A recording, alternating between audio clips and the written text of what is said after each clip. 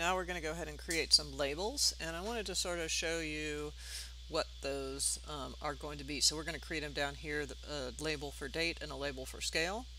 But I wanted to show you another title block, and here it is with the text we just created and also with the labels. And what happens, the difference between those when you get it into the project, which I'm going to show you right now, is that the text will always be the same on every sheet, right? But the scale and the date will update based on your project parameters and also the sheet.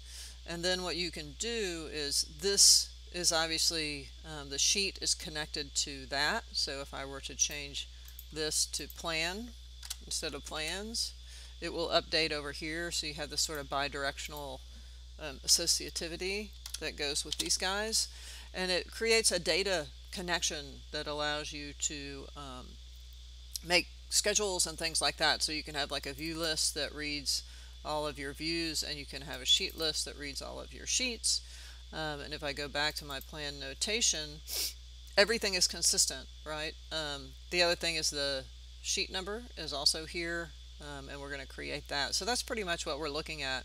And then again, you can have project address and project name and all sorts of stuff that updates as well. Alright, so let's go ahead and add those labels. So first the date. So it's the same process, just slightly different. So if I go to the Create tab, there's a label right next to the text, and I create a label. I just click on that, and it wants me to know where I want to place it. So I'm just going to come over here. We can move it later, but I'll just place it kind of underneath the date. And when you left click, it brings up this Edit Label dialog box. And so basically what these are they are shared parameters that are shared between the title block and the project.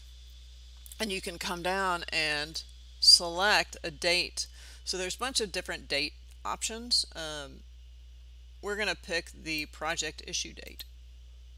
And if you highlight that, you can move it over to the right. So I'm going to move it over, and it's going to give me the parameter name and the sample value.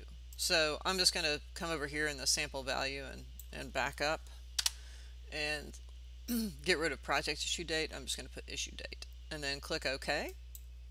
And it puts that issue date out there, and it has a tag label. So we had note last time, and so we're going to need to update that.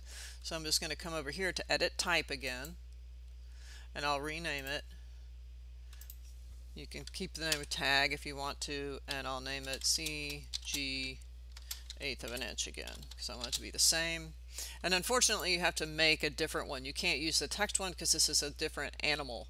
So I'm going to come in here and Century Gothic, right?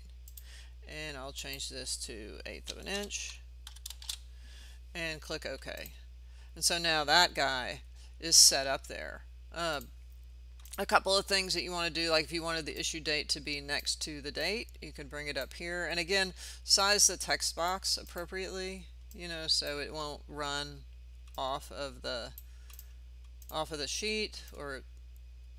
And then we're going to do the scale now. So same process, create label, and just sort of you can left click. You can see it wants to align things. It likes to do that. And then if you scroll down, you'll get a scale.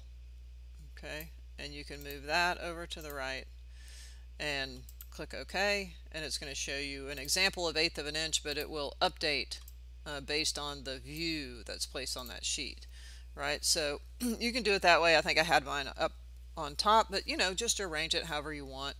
Maybe these guys get moved up so they're closer. And then the last thing I want to do is create a sheet number. So again, I'll go through and go to create and text, and we'll use that Century Gothic,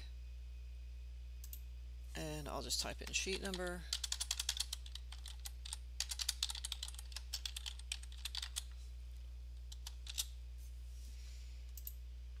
And then I'll come and create a label.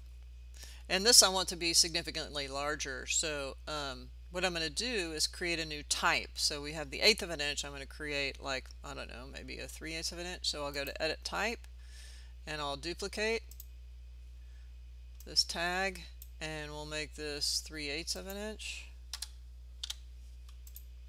And I'll change the text size to 3/8.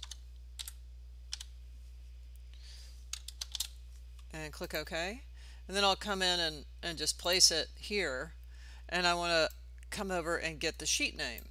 So basically you're creating the text type. I created the text size, and now it wants to know what parameter I want to put on here. Oops, I want sheet number, not name, right? And then I'll click OK, and it puts that in, and I can come and kind of move this guy here, and I probably want this one centered, right? So horizontal align over here, let's center that so it'll grow from the center.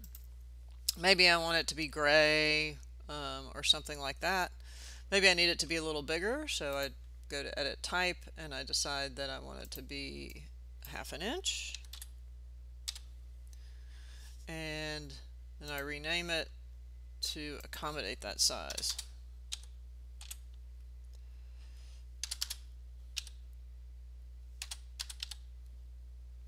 Oh, and get rid of the 2, which would be nice.